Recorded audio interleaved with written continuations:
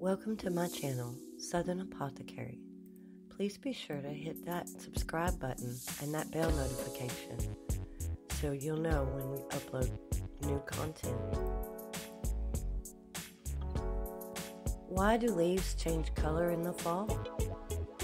The leaves of several plants generally turn some shade of brown or tan when their cells break down and die. This is similar to the formation of leather when tannins react with animal hides. However, they may exhibit a variety of colors and drop their leaves before turning brown. The chloroplasts of mature leaves contain several groups of pigments. Each of these groups plays a role in photosynthesis. In the fall, photosynthesis ceases and chlorophylls break down. This allows the other colors to become visible. These changes occur as the days lengthen, shortens, and nights become cooler.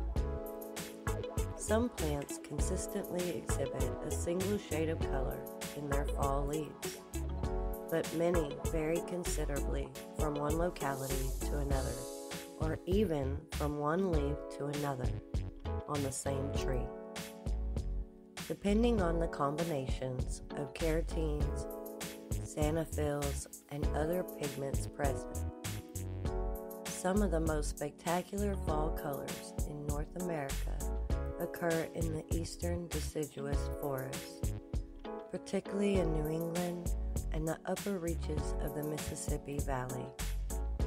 In parts of Wisconsin and Minnesota, one can observe the brilliant reds, oranges, and golds of maples, the deep maroons of ashes, and the bright yellows of aspen. Some fall coloration is found almost anywhere in temperate zones where deciduous trees and shrubs. Thank you for watching.